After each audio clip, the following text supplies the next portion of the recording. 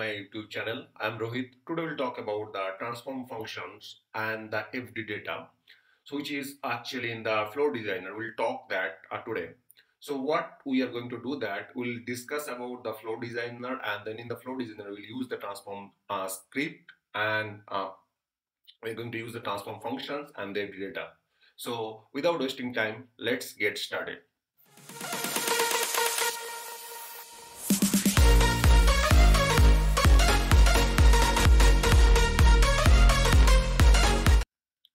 So if you see here in my document, I have created a little bit a documentation that what we are going to do that, or what actually we are going to do that. We are going to create a catalog item, and the catalog item will have a two variable. One is the email ID, another will be amount. And then this email ID will be something like that, and then amount will be like that. So once somebody put this email address and this amount, we'll create from this catalog item, we'll create an incident, and from the incident, what we'll do, we'll set the short description equal to this one. Okay, so we'll put this number, we'll put this domain name from here, and then we'll put this number from here. Okay, so let's start. I'll quickly create the catalog item, and then if you want to skip that part, you can go ahead and skip that. So very first thing is that I'll go to the ResiCAD item table,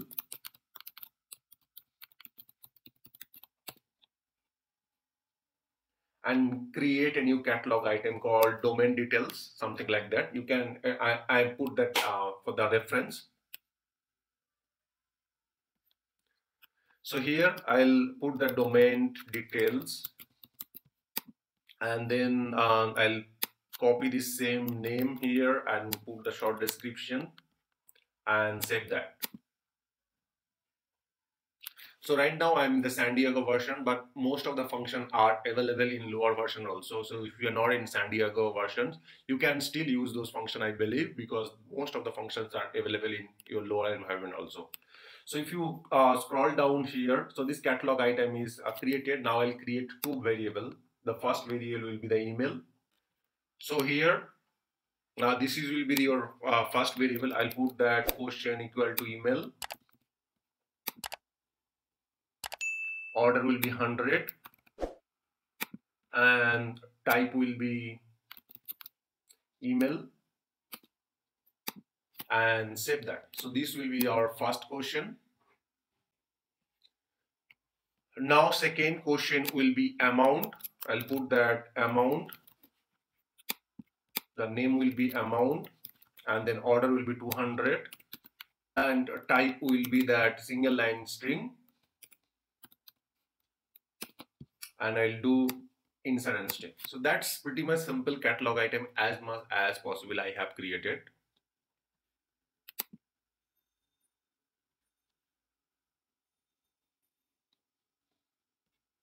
So let's go back to the catalog item now.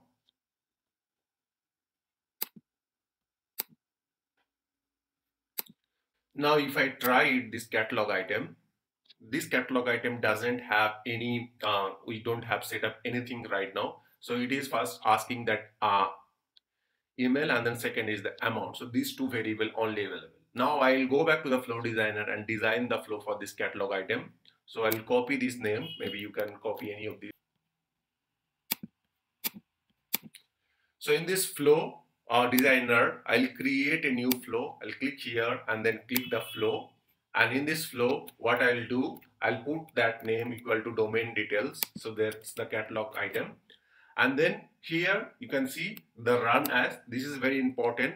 So run as, if you are trying to create something, if you are trying to do something, if you want to honor the ACL, like created by everything will be show as a your name, then it will be show that user who initiate the session. So whoever you can order the catalog item, everything, if you want to create the incident created by, will be their name. Whoever is update that, everything will be their name. If you don't have access to that table, system cannot be fetched that, even the ACL will be honored. But if you want to honor, if you want to forcefully run this flow, even you don't have access, then select the system user. So suppose you want to try to delete some incident, but as a normal user you don't have access, but you want to do by force. In that case, you select the system user. So I'll just click the system user for the timing and submit. Now our this this flow is ready and it's in an inactive state, I have to select the trigger condition. So in our case, the trigger condition is the service catalog. We'll select the service catalog. If you want to put any advanced condition, you can put, but I'm not putting those details. So I'll go here and click done, and I'll put some actions. So very first actions, I'll select that get variable. So I'll select that one.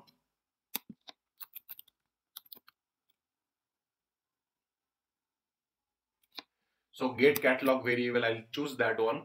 And here I have to select that requested item table. So I'll select the service catalog requested item. Here I need to select the template. So I will select the template name is our case domain details. I'll select that. Once I select that, all the available variable on this template will be available. I'll move those details here and click done. Okay. Now in these steps, first once the catalog item will be ordered, this flow will be triggered and this activity will grab all the variables details. Now what I have to do as per our document, we have to create an incident with this short description. So let's go ahead. First let me open the incident, how it looks like. So if I open the incident here and click new, so very first thing is the mandatory field is the caller and then short description. These two are mandatory. So we'll put that. So if I go back here, here I'll click the actions and then I'll click the insert, search in the action insert. Or it's, I guess the name is create. So you can see the first thing is called create record. I'll choose that. And here it is asking the table name. So what our case is the incident table. And then we'll set the first caller. First field is the caller. We'll set the caller. And as we are not setting the caller, we will do something here. I'll talk to that point later. Now next thing is that you can directly select any of this caller. I'll just select any of these user call here, Able Tutor for the time being. We'll discuss that point later. Here we'll set the short description. In the short description, as I mentioned, this will be my short description. I'll copy these short descriptions and paste here. But remember, this is not a static. Here I am expecting a number, which is the RITM number. I'll click the pillar, click the here requested item, click the requested item pillar here, and then search with the number. So by this it will return me the number, and then from domain what I am expecting, basically I am expecting the not the complete email address, I'm expecting that gmail.com, this one. Okay, so what I'll do, I'll replace this one with here get variable, and here I'll get the email address. But in this email I don't want the complete email, I want that .com. So what I'll do, if you hover over, you have a options called FX. You have to click here. Once you click FX, it will start loading. And in this loading, you can see many functions is available. In our case, we are dealing with the string. So we'll come here and then split that. Okay. And then in this split, we have to be determined whether the input string is split. We'll put add and apply. What it will do, it will be splitted into two parts. Now what we'll do, instead of this 20.1, I will change that to number. So I'll click here, get variable, amount, and then here I'll click the FX here, and then math. In this math, what we'll do, we will do the to float and then number of digit, how many after point, how many digit we want 2 number, and click apply. So this one is done. So let's save and activate this flow. So this flow is now right now activated. I will go and in this catalog item, I'll set this flow here. So in this process engine, I will select the flow, domain details, and save that. Now simply try it. Let's see. I'll put that abc@gmail.com and return. I'll put that 20.12345C. So it should be as per expectation. It should become this 2-digit 20.12. So let me order that. This is order. Now if I go back to the incident table, there should be a newly created incident should be there.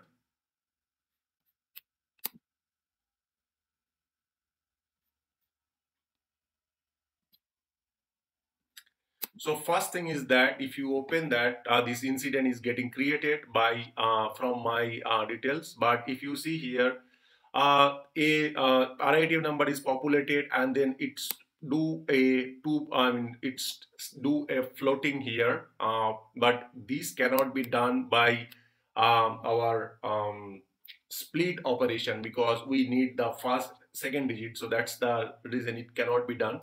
So the point here is that you can do multiple functions or multiple transform function you can use to apply in your actual data. You can see it contains if you see here contains what it is saying that it can be convert string to number, it can be does not contains ends with. All this operation can be done. Okay, even you can deal with the complex object, you can do the utility that the value is null or not, you can deal with that key value mapping also. There are many things available, so people might not be available, I might not be know that we can use this transform function. Now you can see this is the applied transform. So these are the functions or transform function we have applied. So how this case here, what are the function we have applied? To_fixed is applied. You can add multiple functions here. Okay, and these are the available functions is for you, so you can use that. So coming back to our second question. That we are unable to achieve this one, that name. How can we do that? Definitely we can do. There is one more things that we can do. So here, if you see, instead of hard coded, we can run our own script in each steps. For that, you have to click here, and then what we can do, we can use the FD data. From the FD data, we can operate many things. What we'll do, I will have to type the return, and in the return, whatever value you want to return, you have to do. So in the column, we have to pass the sysID of the current user. Let me say the gs dot get user ID. So this is the function which will return the current logged in user. So we'll pass that on. In this case also, we will do what we can do.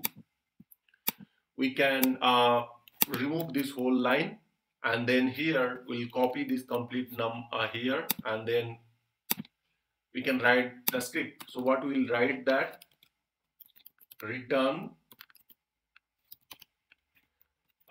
let's put the string. So this is the string we are actually expecting. In this number, we have to be return the requested number. So we'll do that. So we'll put the plus sign here, and then we'll do fd dot underscore data dot.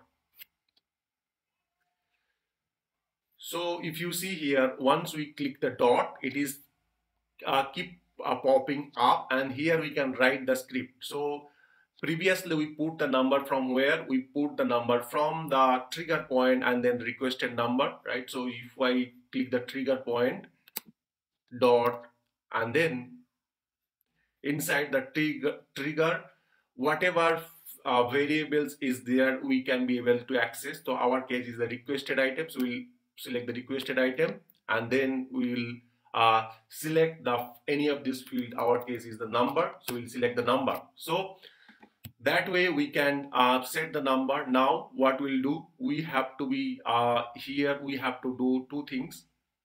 We have to create two variables here. I'll create two variable called first var domain, and in this domain what we'll store that fd data dot, and then this time it is popping up. We'll select the first way the we should get from the variable, so we'll select that step one dot. It will coming the you can say that email, so we put that email and store here.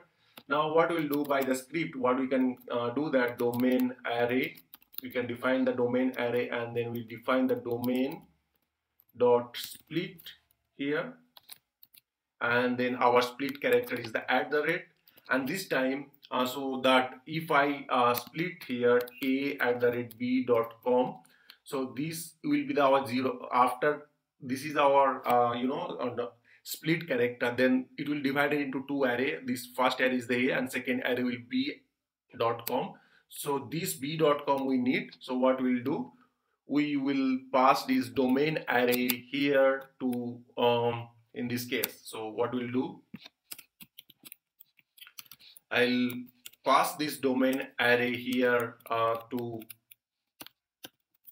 index number 1. Now coming back to the amount, how we can use that. So we'll do that. So plus what we'll do, fd data dot, here we will get that get variables, then dot, here we'll get that amount, then we'll put the two float, and in bracket we'll pass two characters. So we need the tilde two character. So it's actually not a float because we have to be used that instead of float we have to use the two fixed function. But before we use the fixed function, remember amount we take as a string field. We have to parse int into the integer. So we'll cut this part here, and then I'll define a var a amount or something like that, and paste this line, and to string something like that, and then from here var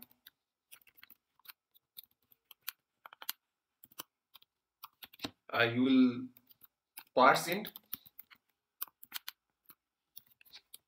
and inside the parse int I'll put this amount, and here I'll put the two fixed, and I'll put the 2 digit, and this value I am going to use here, and let's save and activate. Now if I go back to this request here, and then I order this and refresh the incident table, let's see what value we are actually receiving. Now if you see after refreshing that, it is giving me the proper result. And so basically my point here is, instead of this one, my point is here you can still write the code inside the small piece of code, and you can get the step from that, you can get the value from the previous steps and use that. So that's it for today. I hope you guys like my video. Thank you very much. Have a great day.